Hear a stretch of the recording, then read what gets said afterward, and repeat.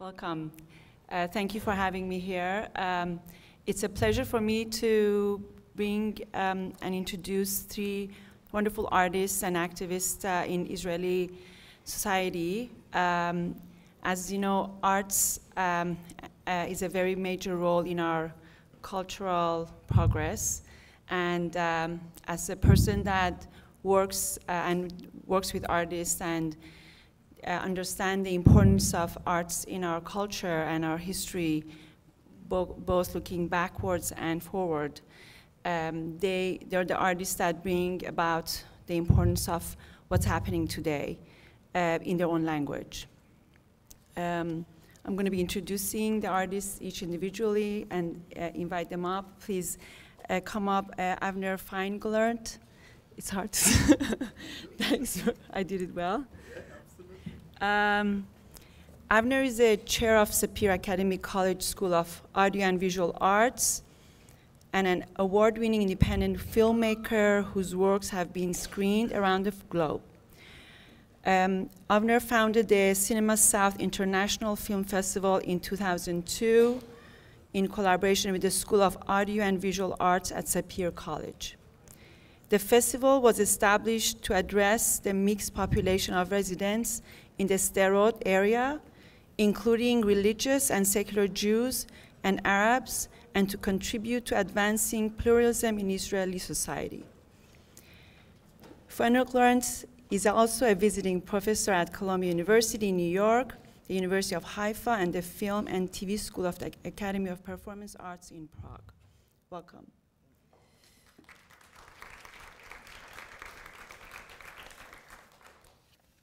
Our next panelist is Zarhy. Mai is an independent choreographer and performer whose work has been presented in theaters worldwide. Zarhy creates stage works as well as site-specific work, such as the piece Yes, created for the Tel Aviv Museum of Arts in 2015.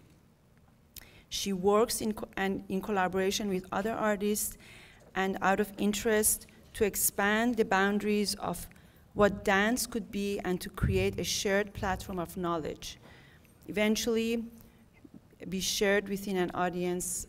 She's one of the founders of the choreographic collective MAMAZA, with whom she also developed projects of intervention in urban space. Welcome. She's also very involved with the Academy of Music and Dance in Jerusalem, and that's wonderful to know that we are also very involved with that academy. Our next speaker or panelist is Asya Lukin. Please welcome Asya. She's a member of the new Barbizon, a group founded in 2011 by 5 Israeli artists born in former USSR. Lukin, the new Barbizon painters depict everyday life in Israel and abroad, especially bringing excluded or forgotten individuals, like foreign workers, asylum seekers, new migrants, from the background of the pictures to its foreground. Lukin works mainly in 2 media, paintings, and stop-motion animation. Her paintings have been shown in Israel and internationally. Her films have participated in numerous festivals, including the Dog Festival, Zagreb Festival, Ottawa, and Croc, and others. Lukin studied fine arts in Bezalel Academy of Arts in Jerusalem and École des Beaux-Arts, Royal Academy of Royal Drawings, and she lives and works in Jaffa. Welcome. In this introduction, I'm not going to talk nor on my films, neither on my academic research, which relate a lot to what I'm going to tell you today. After a long time of traveling in the world, living in London, New York, Tel Aviv, and studying film and psychology, I have decided to come back to the place where I was born, a tiny Brazilian kibbutz in the south of Israel in the Negev, that my parents established as pioneers who immigrate from Rio de Janeiro. I decided to come back home and do my films over there and not in Tel Aviv. In parallel, I had the chance to start teaching in Sapir College and initiate innovative film studies. I thought that this part of the south of Israel, although it is one of the poorest area and under constant bombing attack, is culturally the most precious and rich zone in Israel, at least for me. But maybe it was also my father's words before dying telling me that he would like me to come back at the kibbutz they established and repair all they have done wrong. Me and my colleagues have established 16 years ago new film school with 25 students. That's all.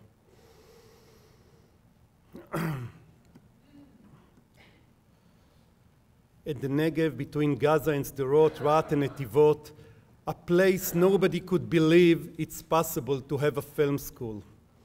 I do not know why did I believe in such crazy idea. Probably it's an obsession which I possess exactly as I have when I do my films.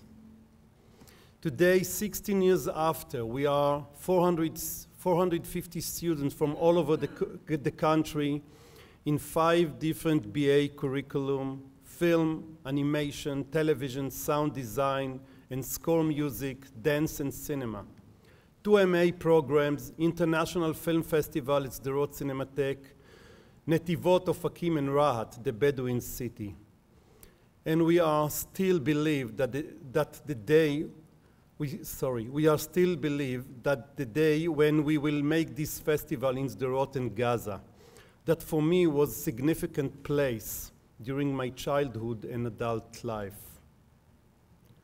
We are probably now the largest film school in Israel today. We changed the academic discourse in that field and brought new voices to the Israeli cinema that became very influential. Without us, they might remain unheard, those voices, I mean. Our festivals, school, and other projects like Studio Darom, the International Co-Production Lab, is a creation against all odds of strong alternative center that became a game changer in the whole area and in Israel. The last few governments tried to close us by cutting the budget of our school and festival.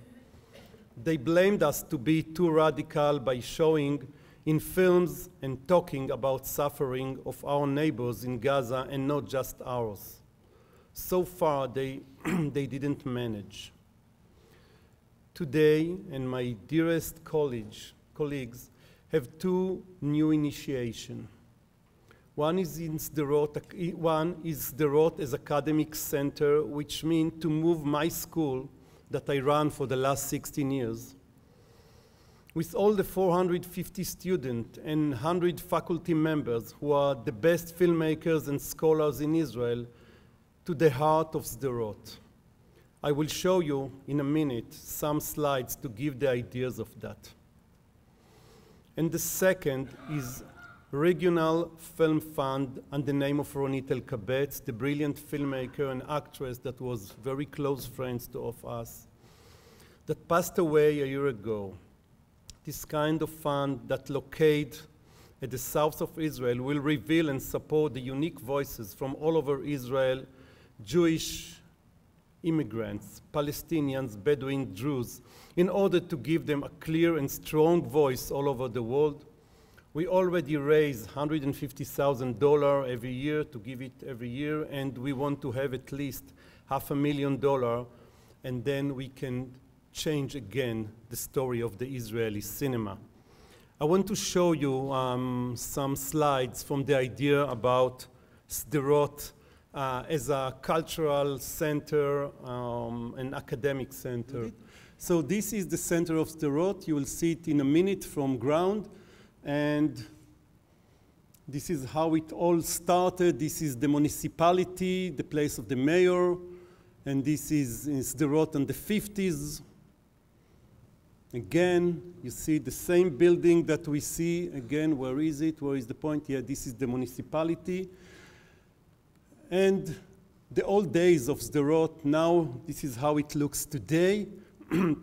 We see the municipality, we see the Bet Am, and in a minute we will see also, this is again municipality, this is the piazza, and this is the old cinema that for 30 years it is closed. Last year in our Cinema South Film Festival, we opened it and screened, we open it again.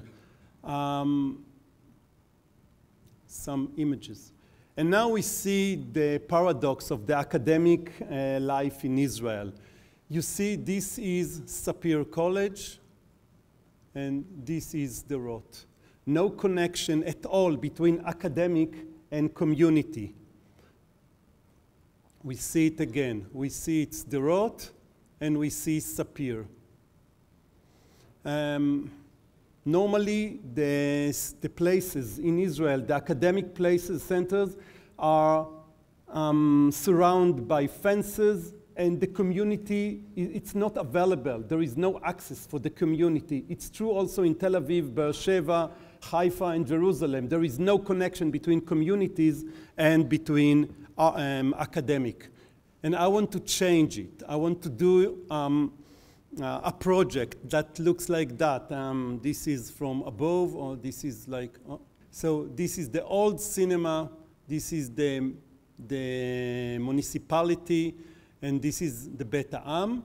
And my friends, the architects, did this idea. First to dig, then to expand it. I'll do it fast. You will have the idea. And then you create a new center, which is both for the community, and it's the place of the film, the School of Visual and Audio and Visual Art of Sapir, in the middle of Sderot. There was a moment that the mayor of Sderot said, okay, despite, although we share we think differently, I would be very happy to do a project like that. So it's in Hebrew, but you can see that this is animation, and this is film and television. This is the place for the dance, and this is the idea, how you create a place like that. Now it's from above, a kind of presentation. And you just change the center of Sderot. You remember how it looks before and how we think to do it nowadays. If people will come to our Cinema South Film Festival, although it looks so poor, I mean, the place, nowadays, it's still amazing. The vitality, the energy, people from all over the world come, and this is one of our vision, how to make this is of Sderot as a cultural center, again, against all odds, because everybody knows about Sderot, about Gaza, and this is what we believe. Thank you very much. Thanks again for having me here. I'm very excited to be here. As introduced before, I'm a choreographer and a performer, dancer. I work within the experimental contemporary dance scene in Israel, and I thought to introduce a few projects of mine that represent my relation to today's topic of conference. So the first project I'm going to talk about is called The Single Line. It's a project I made in 2011 within my collective of we are three choreographers. And the project went like this. It's an intervention in the public space in which we connect 2 points. The first point is a city center. It's a point that is vivid and busy and popular within the specific city we do the project. The second point is a cultural center. It could be a theater, a museum, or other. It has to be a point, a cultural point, which is relevant for the local artists of the city. And our idea is the following. We want to connect these 2 points, which are very often far from each other, not only geographically, but also mentally, culturally, in terms of state of mind. Culture tends to be on the outskirts or forgotten to some extent. So what do? We are 3 people walking out to the streets with a wide red tape that you can see in this picture.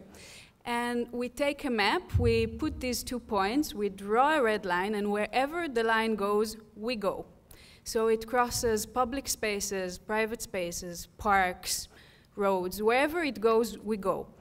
I will give an example. If the line hits a wall, we would have to find out where it goes out from on the other side of the wall exactly, and what would be the right direction. So in the end, we will end up ending in the cultural space. So it's an infinite line, so to say. It has no obstacles. And it demands us to knock on doors when we arrive to private spaces and introduce ourselves and explain our crazy idea and say that our line is meant to connect, to link. Our excuse is connecting these 2 physical points, but actually it's about connecting different populations, different kinds of people and cultures, whoever we meet. And that by accepting and allowing us to put down this line in your own private space, you become part of this community or this movement. For us, it's a purely choreographic project because we choose a direction and we have to physically do it.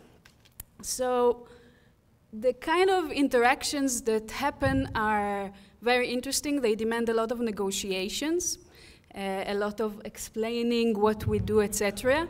We end up entering very private spaces. This woman is a Moroccan religious woman in Jerusalem who ended up inviting us for tea and cookies, and we are having really quite amazing conversations. And for us, the power of this project is about the power of a meeting and conversation and intimacy. It reveals also the relation of the people to their city, how they physically locate themselves, what is their idea of the city center and the arts, are they connected to it or not? And there is something quite interesting, someone talked before about prejudice, about meeting 3 dancers that normally I think in the common life are known as weird people, and suddenly seeing like quite normal people with whom you can have a conversation, it's quite a strong experience. The other thing is also entering the prohibited places. Normally you're not allowed to do something, to lay a line in a sacred place, let's say, like this. But our power is insisting and making it possible, even if it's just for a brief moment. The other thing this project does is that it reveals the city as a continuity. The city is very often perceived as many, many different boxes put side by side. We have our home, we have our working place, we have a few favorite places to hang out, and we have the way to go to that we know, and that is the fastest. And we want to propose that the way to go to places is the essence of possibly life, and to somehow bring up the idea that the impossible might be an alternative or a place for imagination or fantasy for something else than what we normally live through. We did this project in Israel in 3 different cities, in Jerusalem, in Haifa, and in Petah Tikva. Each place revealed very different architecture of the city, as well as the different populations that live side by side. This is in Jerusalem, an Ethiopian citizen. This is from the Ethiopian church right in the heart of Jerusalem, which allowed us to lay the line as long as we put our shoes off. So there are different traditions, cultural traditions that come front, which is our interest. And this is in the house of Eliezer ben Yehuda, the inventor of the Hebrew language, or the reviver. The house is currently owned by Jewish Frenchman who is very proud of having this house, and he was extremely happy that we knocked, although he was not very prepared for a visiting community, but he let us enter, and we had a very interesting conversation. The other aspect of my work is stage work. I do performing arts, and what I find interesting in dance and in choreography, in the way I perceive it, is that the starting point is the body, what can be more political than the body? We all have one, which is quite a thing. No matter where we come from, which color, which culture, we have a body. And I'm interested in the different possibilities of bodies to interact, or through performing arts, how can I expose somehow a possible different body? We are very used to use our body, or normally, as a very functional thing. We take it, it takes us around the world, we eat with it, we use it to grab stuff, but it could be so many other things. And I think these so many other things is a big pool of imagination and wonderful things that can help us.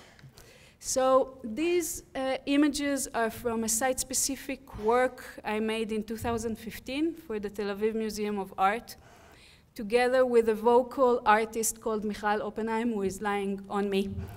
And in this work, we dealt very much, which is my topic for the last couple of years, with the female body, with women, and the body image that could be presented of women. I find that we are bombarded by a body image of women that is very reduced, very two-dimensional, and we take it already somehow for granted that that's what a woman looks like on the media.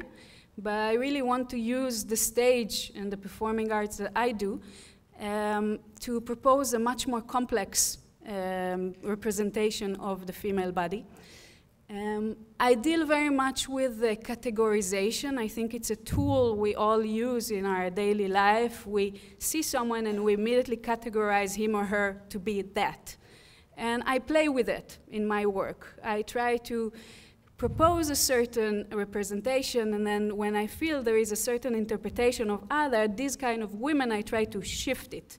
So, for example, if it becomes very lyrical, I would try to gradually transform it to become very animalistic and rough, so that what you think is not what it is exactly, which I feel is a tool for general life. I see the power of what I do, not so much about being beautiful or entertaining. I see it more as a disturbance.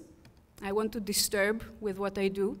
And even if it's just for a very slight moment, I find it significant, because I think being disturbed or having a question is a very intimate moment between a person and oneself.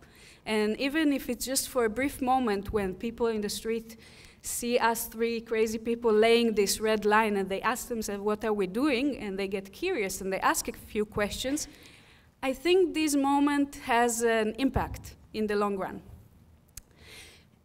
Currently, I work on a production that will come up in September as part of Diver Festival, which is a cutting-edge dance festival in Tel Aviv.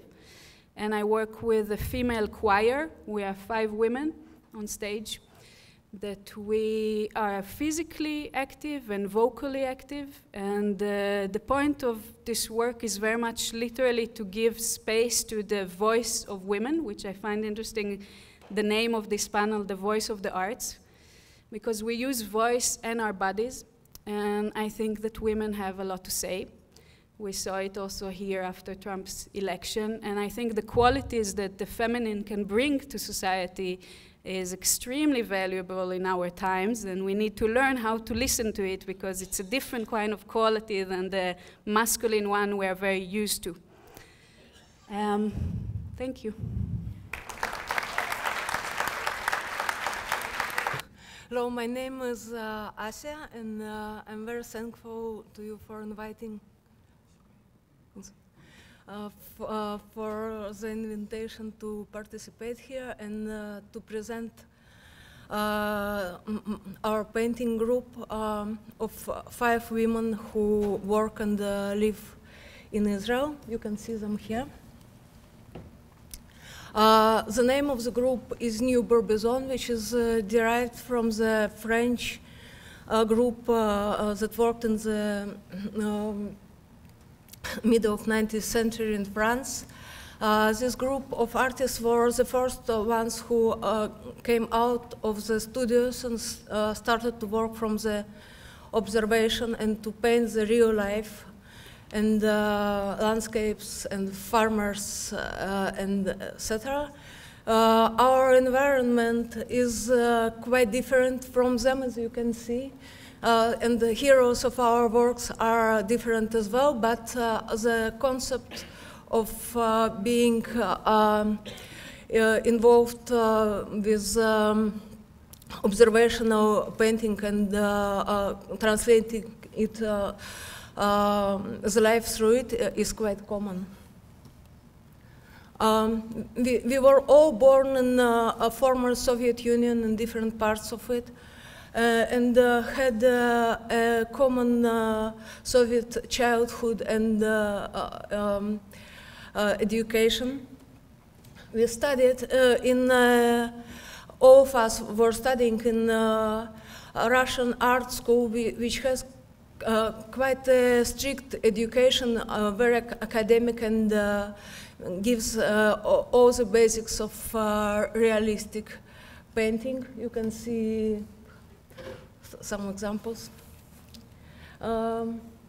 And then one day we arrived to Israel, and we met totally different reality, cultural reality.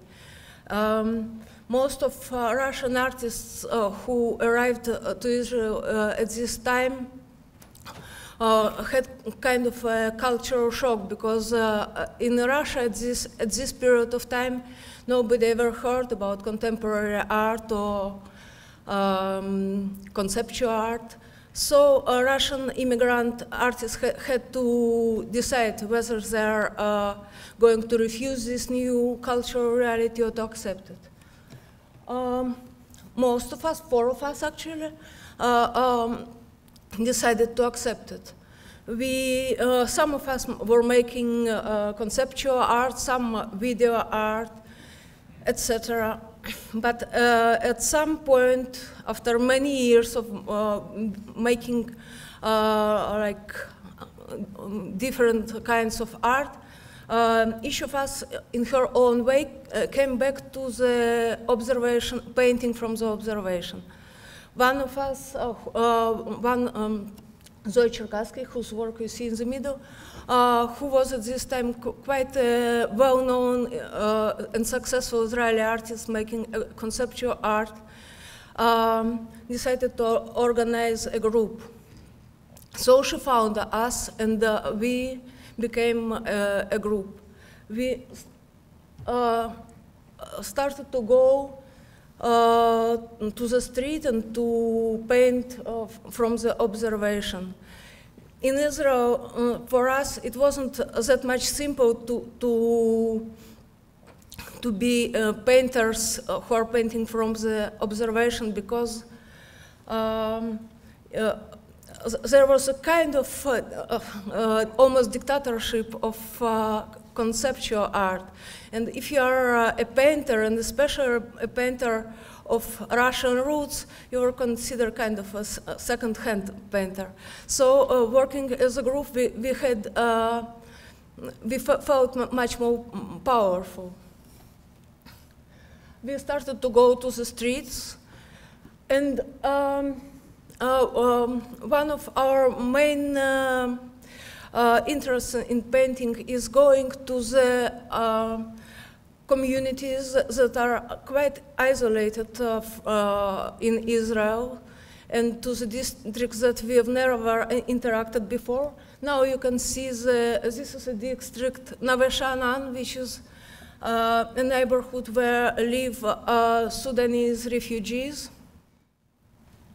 for us, it was like revealing a new world when we came to such places. As well as for them, it was revealing a new world, because for some of them have never really talked to Israeli people, perhaps except of the policemen, yeah? While working there, our work has changed. In the beginning, we felt they're a bit distant, but the closer, the more we work there, the closer they became to us, and you can see how it feels in our works.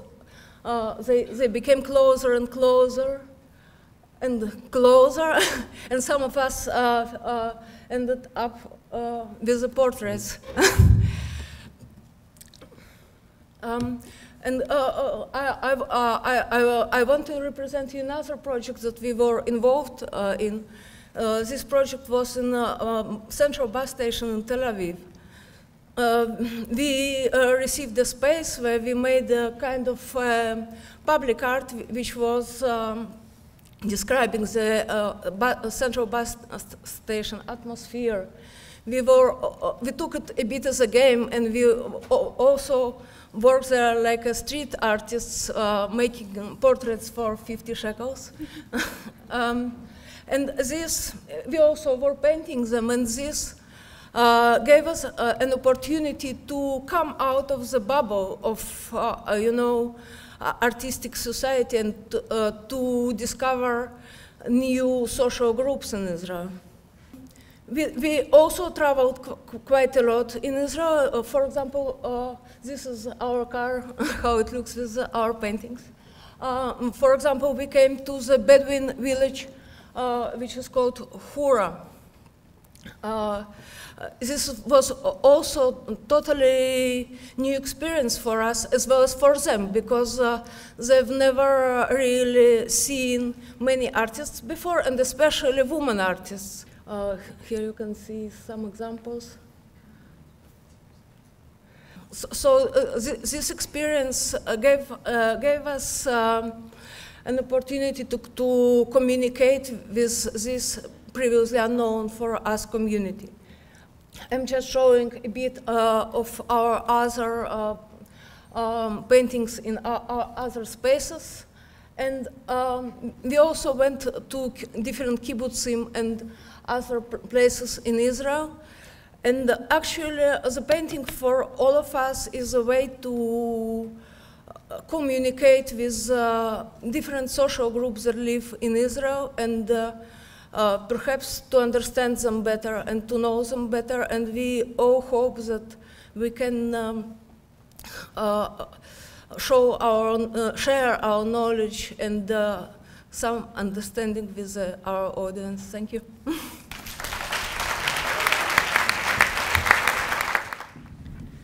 Thank you for all your presentations.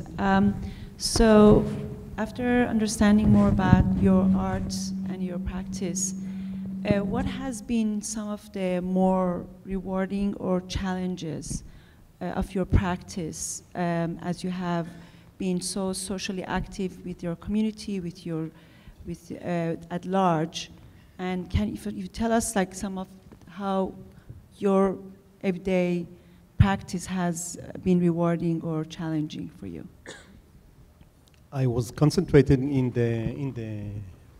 this kind of initiation of film school that I initiated 16 years ago, and a film festival, but it's all connected to my journey in life, which is, you know, I started it very late in my life, and in the last 16 years I did 6 long documentary films and PhD in London, and a film school, film festival, and to me it's a long process of a long journey how to get into the heart of a society.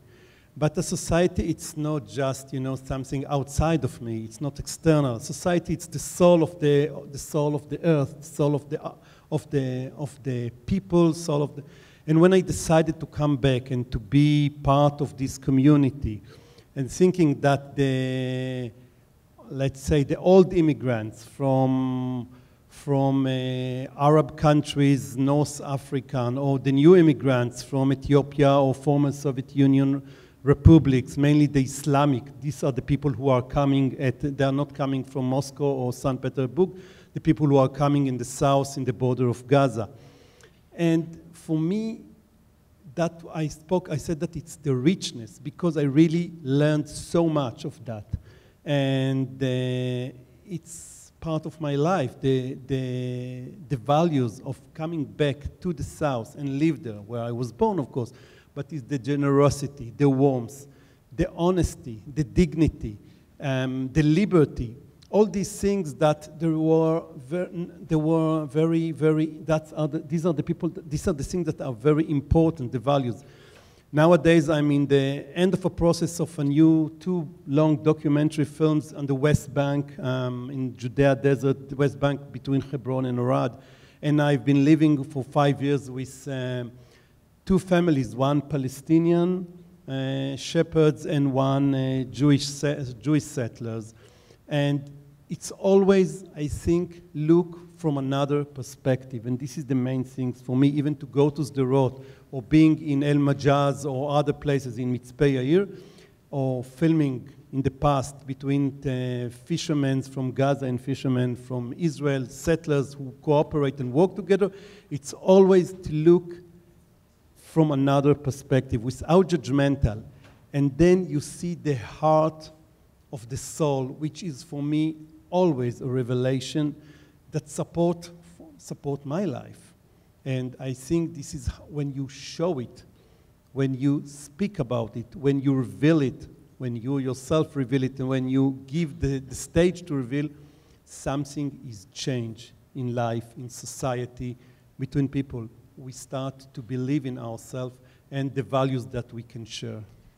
I think when you talk about rewarding, I'm thinking about that always before being rewarded, I think there is a lot of resistance. Or like to arrive to a moment of connection, I think there is a resistance of the unknown, or being a bit like cautious. And at least, for example, in the project with the line, I was very happy that it happened. It was not planned. We were not planning to do things outdoors, but somehow it ended up like this. And this was,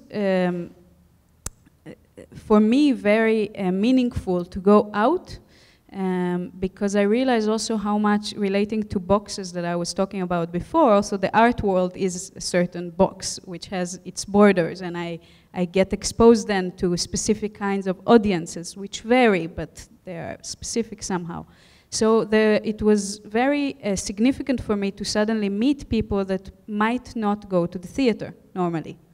And when we actually managed to meet, to go over the resistance, once they realize also we don't want to sell anything and we don't want anything from them, so we managed just to have a conversation, that's a real meaningful moment. That's the intimacy I was talking about before. And it takes a lot of conviction and work to get there. And I feel it also through my stage works. Once people allow themselves, and that's my work also to create the condition for that, to not be scared of what they don't understand or something like this, but it becomes the space of the performance, or after the performance, just a space of reflection and being there, of presence. I find it very, very rewarding. Okay. One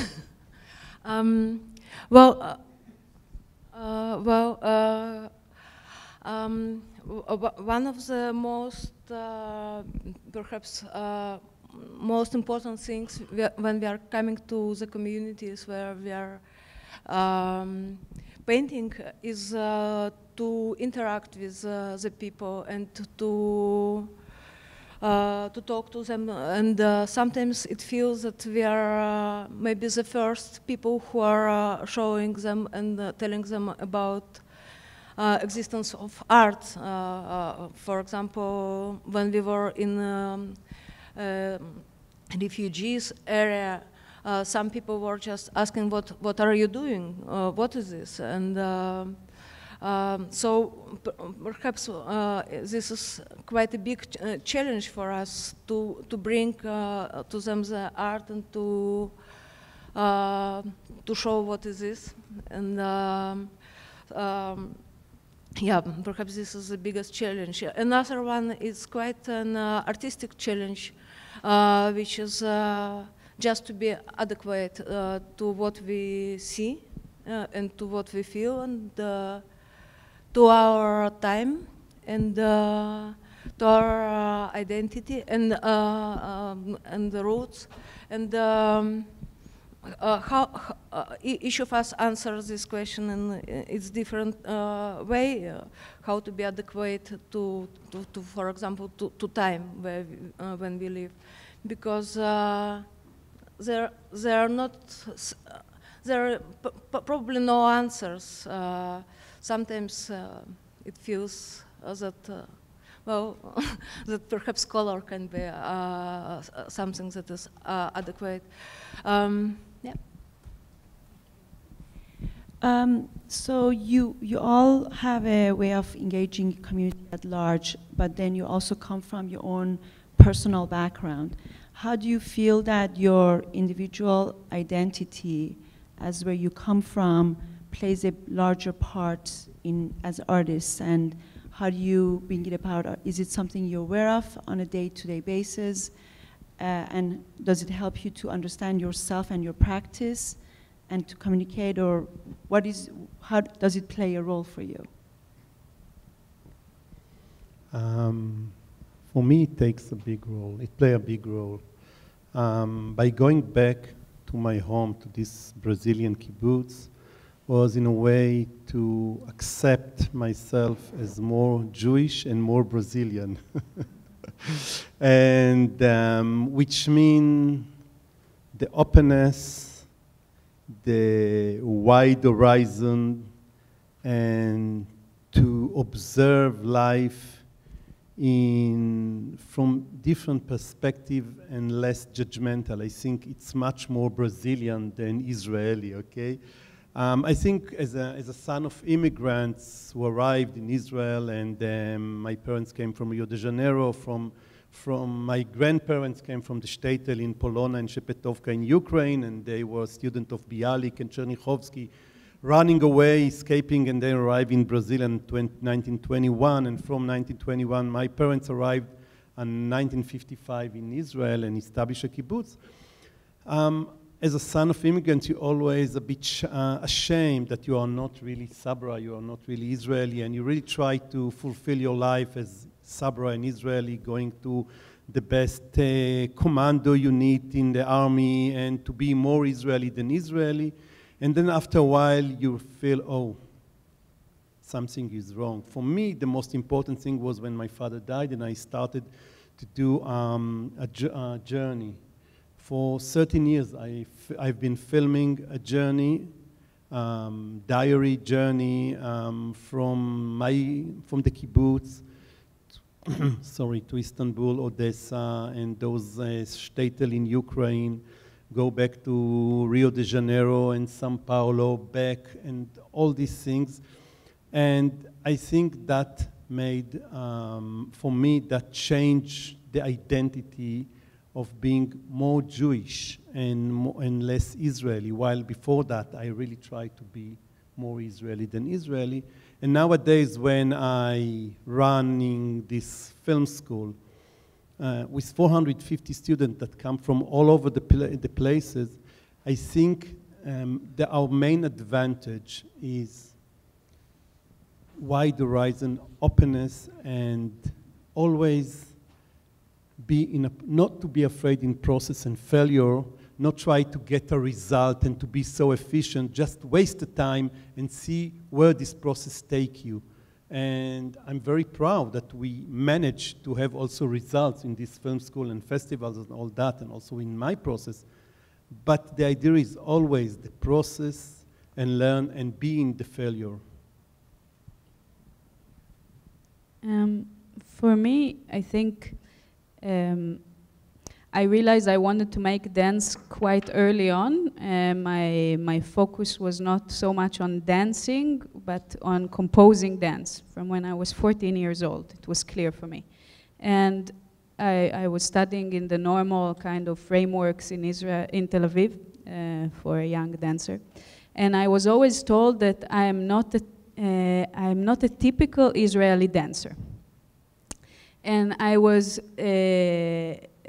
always uncomfortable and trying to understand what does it mean. The common denominator of dance at the time, much more than now, was Batsheva, and the kind of body that Nazarian, the choreographer, made, which was a very interesting representation of the Israeli society, very grounded, very passionate, very impulsive, and I was not that.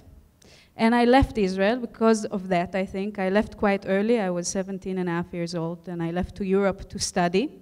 And I felt much more comfortable there to develop my own skills as a dancer. And it made me realize that actually the house I grew up in, only once I left, was my mom was Polish. She came to Israel only when she was 9.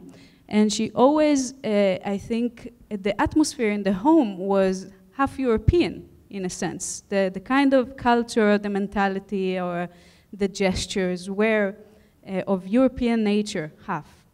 And I came to terms with it only after a couple of years when I lived in Europe.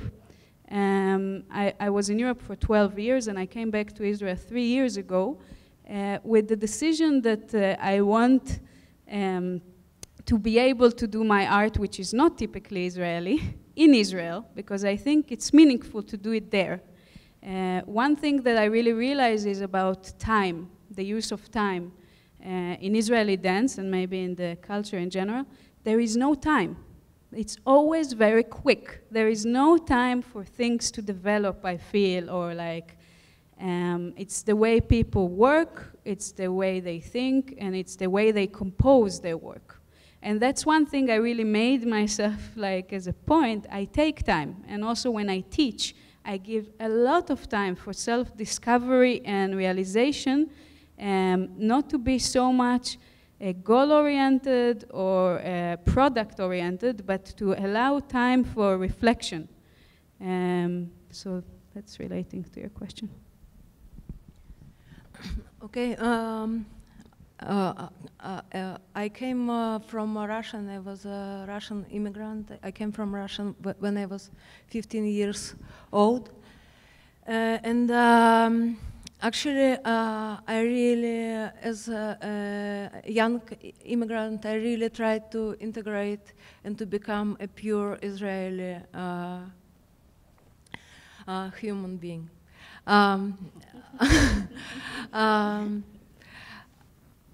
So I went, I finished school and an army, and I went to Sapir Academic of Art in Israel. And in this academy, I tried really to forget that I had Russian education in painting. I made big abstract sculptures, etc., etc., etc. It was really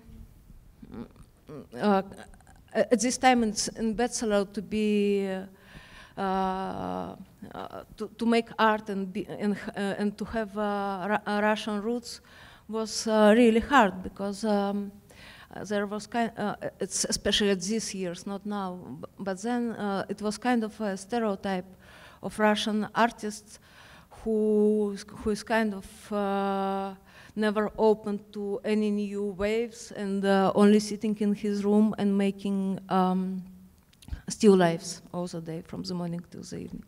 So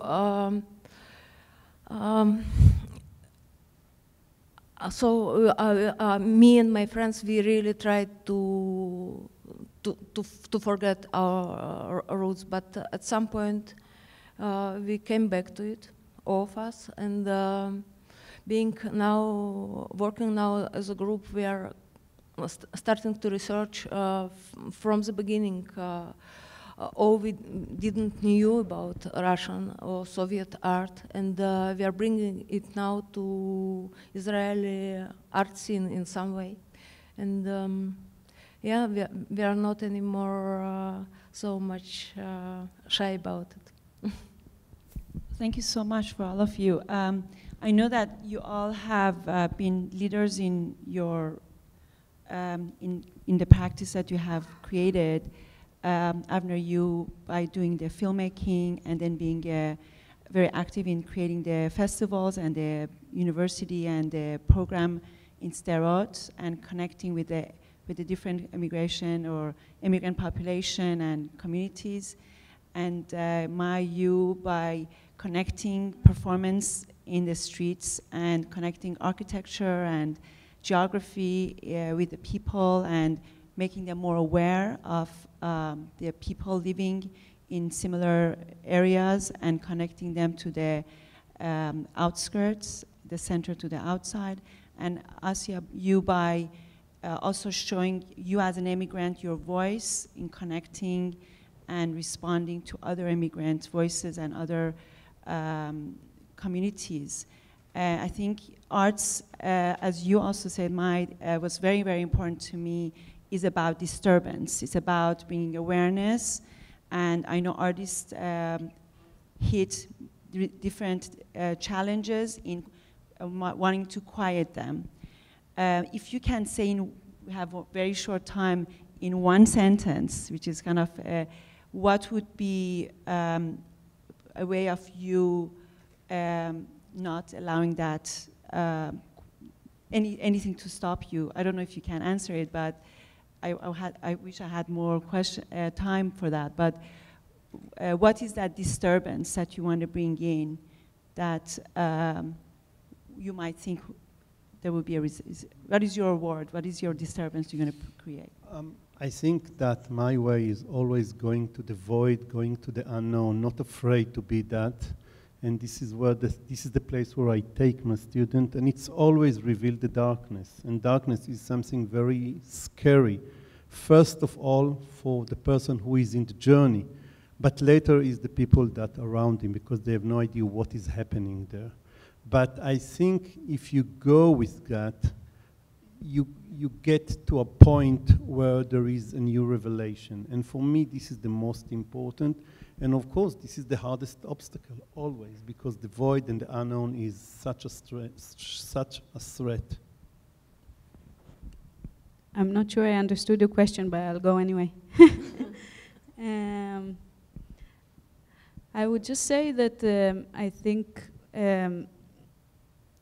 I try to aim at the possibility to question what we see or what we perceive, and that's where I try to work on, or to allow space for that.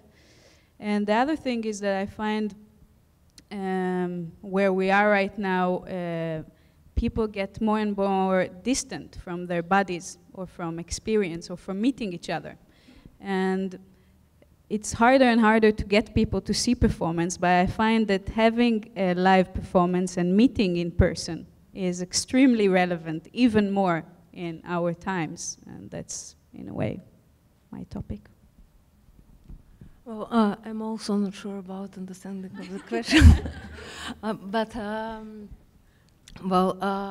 Perhaps the most important thing for me is to be adequate to myself and to the reality around me, and to bring it to the audience. And being adequate means sometimes this moment of disturbance that you were talking about. Thank you. We have some questions from the audience. Please. Can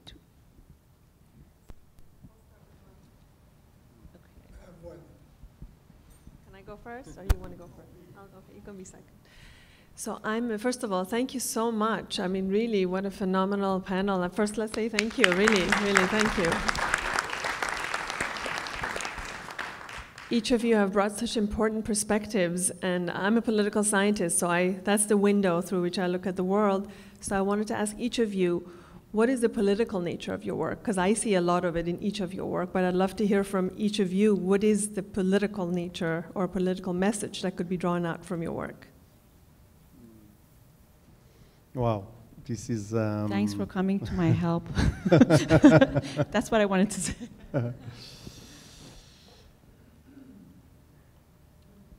When we speak about political, I think it's, you always ask, are you leftist, rightist, or things like that, which are not relevant for me, not at all. I think the idea of civil society is how individuals create alternative reality by their doing from the bottom of their heart, not from any other interest. It's from what you believe. And I think in art, you always kind of utopian. That's why you are so criticized, because you always believe in such an utopian life and utopian society, and you fight for that. So when I do a film festival or a film school in Sderot, between Gaza and Sderot, and until 2001, I went a lot to Gaza. And I lived there, and I tried to do a collaboration, and one of my films about fishermen from both sides, I said instead of being in traffic jam to Tel Aviv, I work with collaboration and do the editing and a co-production with Gaza. Those days it was Ramatan and with Qassam Ali, and that also immigrate from London and tried to have a broadcast in Gaza, but Arafat didn't let him, and we began to cooperate. But I also think that I cooperate with one of the main obstacles of my program in Sderot, it's the rabbis in Sderot. While the mayor really wanted, but he belongs to the Jewish Orthodox. It's more than that. It's like the settlers, the same idea. And he told me, I really want it, but I cannot do that. The rabbis against it, so I said, but you know, a city like Sderot, okay, it's now rich, you are entrepreneur, you did a lot. I mean, not rich, but you established so many things.